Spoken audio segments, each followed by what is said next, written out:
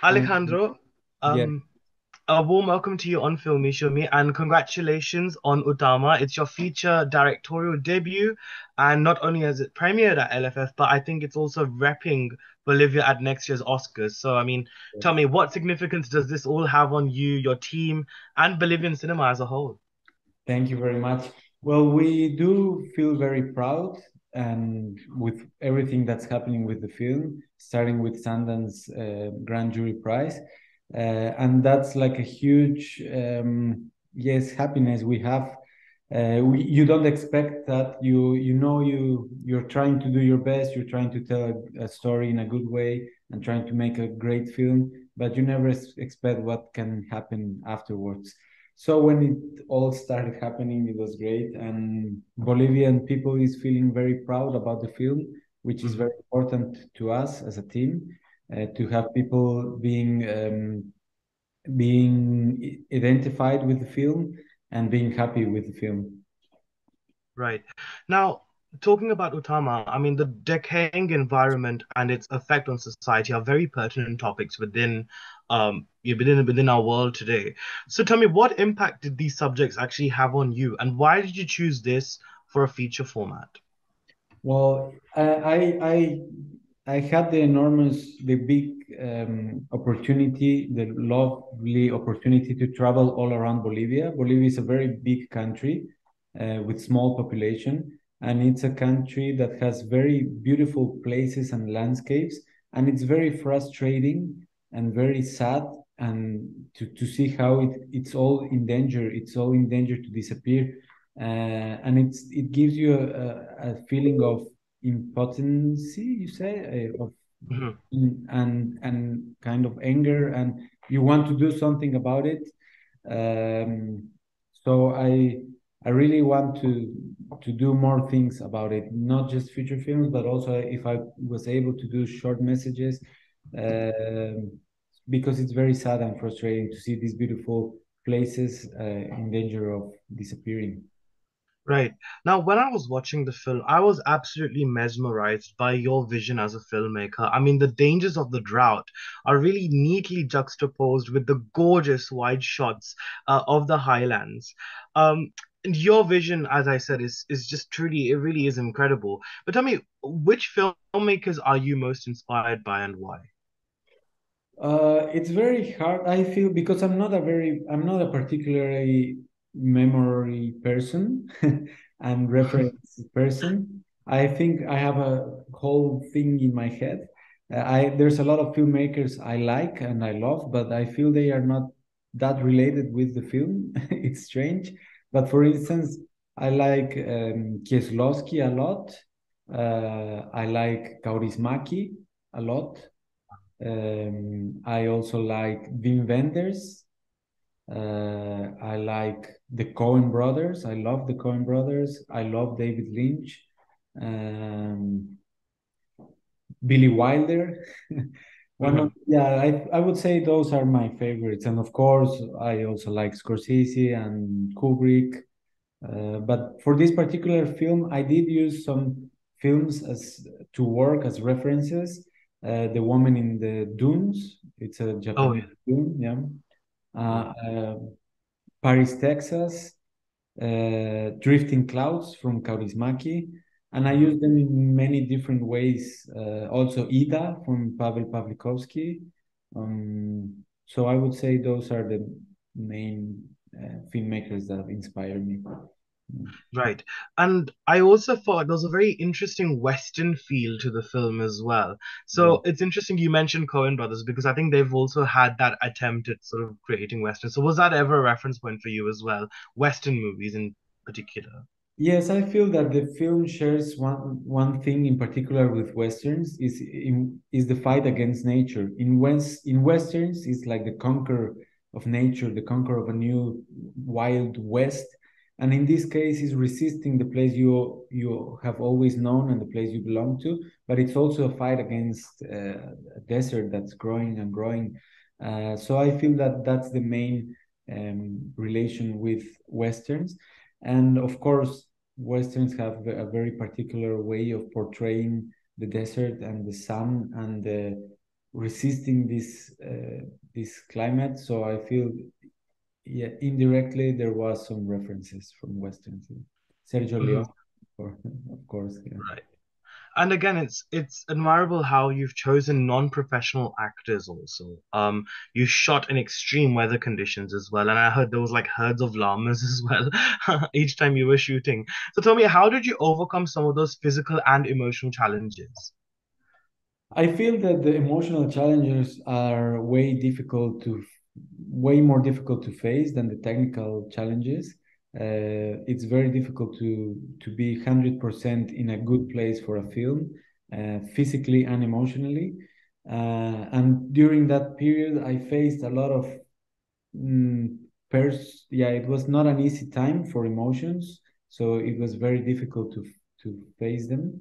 And I feel that the technical, and I feel all of that was backed by my brother, who's a producer. I feel that he was a very strong uh, place where I could always be and always be comfortable. So he helped me a lot in this moment. And I feel that the team helped me to achieve all the to beat all the technical challenges.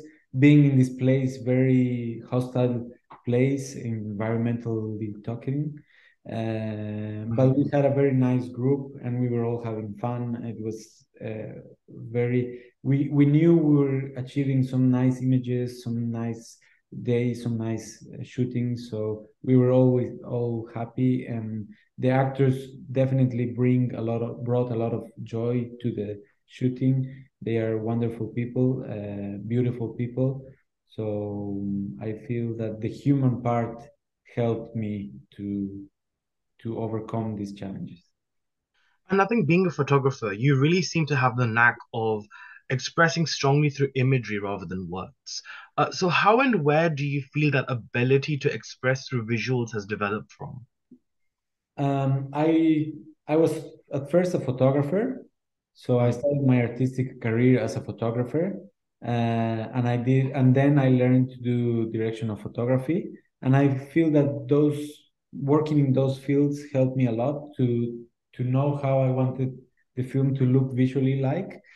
Um, Yes, and I feel it was more difficult to know how it was in terms of other aspects of directing. I was more afraid of how I would perform as a acting director or as yes, acting especially.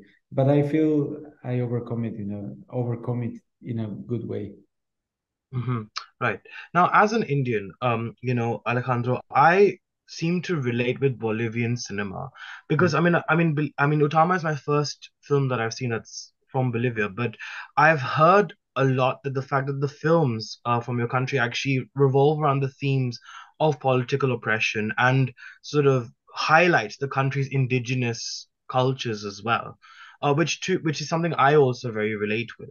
So, how effective do you feel Bolivian cinema has been in addressing the topics of political oppression and the indigenous cultures? How effective do you think it's been, or as an art form, to address such things? I think it affects me in a direct way. I feel that, as you said, Bolivia cinema is always, um, we have this huge problem with, not problem, questions about our identity. We have many cultures in our country, Mm, different cultures, which is a great thing and it's a rich thing. We are a rich country in that way. We have many cultures, many languages, but it's difficult to have an identity. You don't feel like you're a Bolivian, but from where? From this part or this other part, or and how is it that you are related with that part? So I feel we all have these questions in our head, and we are always looking for to understand our identity because we have migrations, huge waves of migrations from Europe, huge waves of migration from internal Bolivia, from one part and another, many languages, many cultures, And we are also a very um, a country that is always in a political crisis. We are always struggling with politicians. We are always struggling with politics, and I feel that also that influenced a lot of Bolivian artists. Um, it's impossible for me as an artist. You always have to be questioning power, and you have to be always questioning society and trying to portray it in a way that people can see a mirror in films to their lives, and then question, make themselves bigger questions about society. So I feel we have this power as filmmakers, and this responsibility as well. So you have to be very careful of how you do it.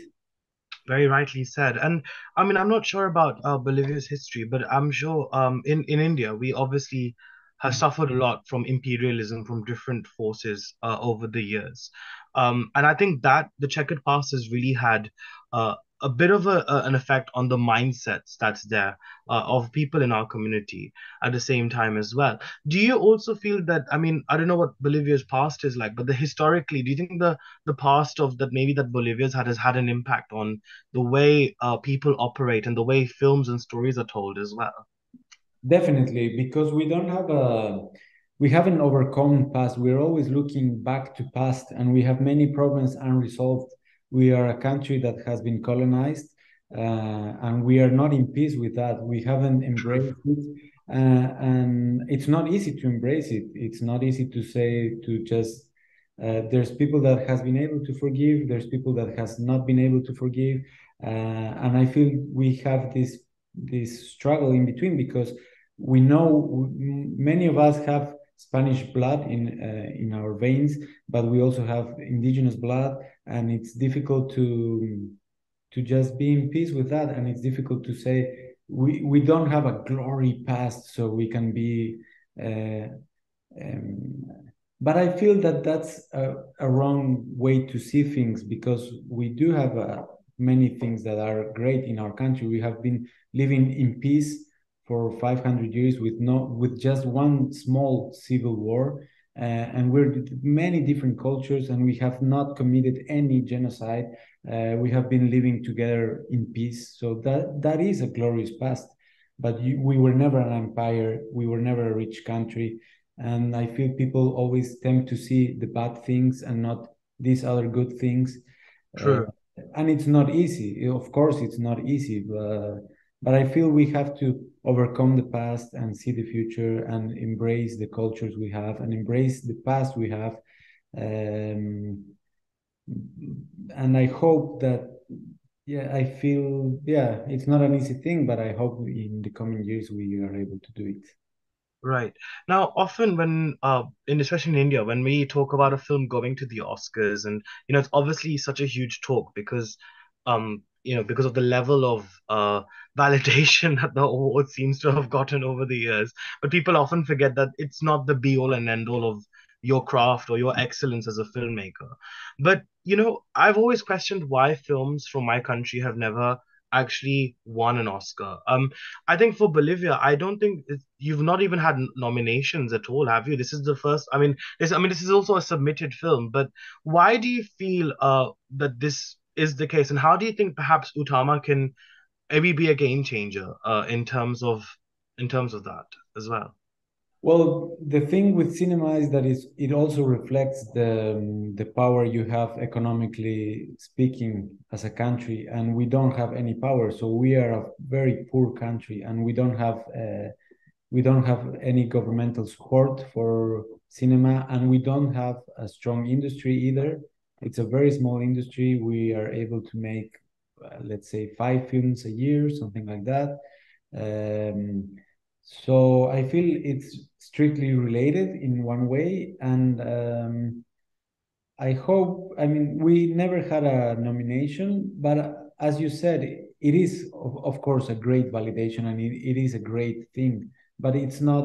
I feel also that there's other ways of validating a film. If you're successful in your country, if many people sees it, if you're able to bring a small change in society, it's also a successful Hmm. film.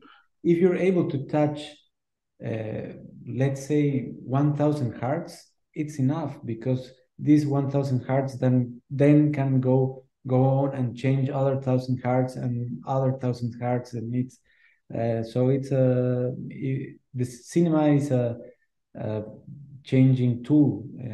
It's an Mm. age of change. So I feel that if your film is able to do that, it's already successful.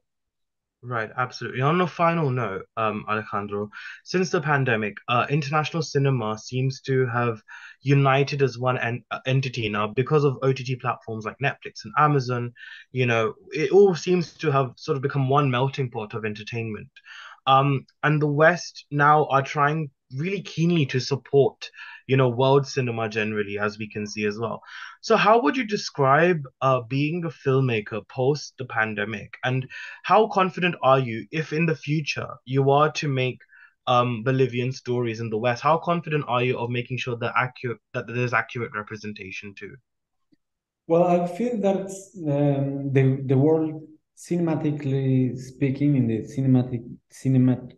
in the cinema industry, it's changing in a Yeah. good way. We have realized that we need stories from all over the world, and people is fighting to achieve that. It's been happening with festivals since a long time, but I feel that now the industry has also take a serious look at it and said we need stories from all over the world. And I hope that this is a change that will happen. And I feel that you how to stay faithful. I feel it's just you have to stay faithful to yourself as as an artist and as what you want to say. If you lose that, then you're lost in the industry or in whatever you're doing, and you won't have a voice of yourself anymore. So I feel it's a matter of perspective. You have to keep the perspective. You have to keep in mind what things really matter. This is something that my father taught me. He's a filmmaker as well, and he taught me something. He said to me, "Don't ever take yourself too serious, Mm, and just remind yourself that you're just making a film. You're yeah, not stopping wars. You're not healing cancer. You're just making a film. It has a big importance, but it's just a film. So keep the perspective, and I feel something that you have to be happy with what you're doing. If you're not, you should stop it. So I feel that keeping a nice perspective is a way of keeping the happiness in the way. absolutely. No, Alejandro, it's been such a pleasure, and I'm really looking forward to seeing more great work from you. In fact, actually, what's next for you actually after Utama? I am working in a couple of projects, some very interesting things. I can't say much for now. I mean, because I have three different projects, and I don't feel comfortable when one speaks about one project. But Mm, they are set in Bolivia. Uh, oh, great. they are set in Bolivia. One of them still, I feel all of them still talk about the environment and also culture and losing culture and these identity problems or questions more than problems. Uh, so I'm gonna keep on exploring my big, rich country. Wonderful. Well, so you should. I mean, honestly, Bolivia does have a very rich cinema history as well. And I think it's so wonderful, Alejandro, to see you make your feature film directorial debut in that sense with Utama. It's a very special film. And I wish you all the very best and the entire team all the very best. And congratulations for such a great achievement once again. Thank you. Thank you very much. And very, very nice to meet you, Anush.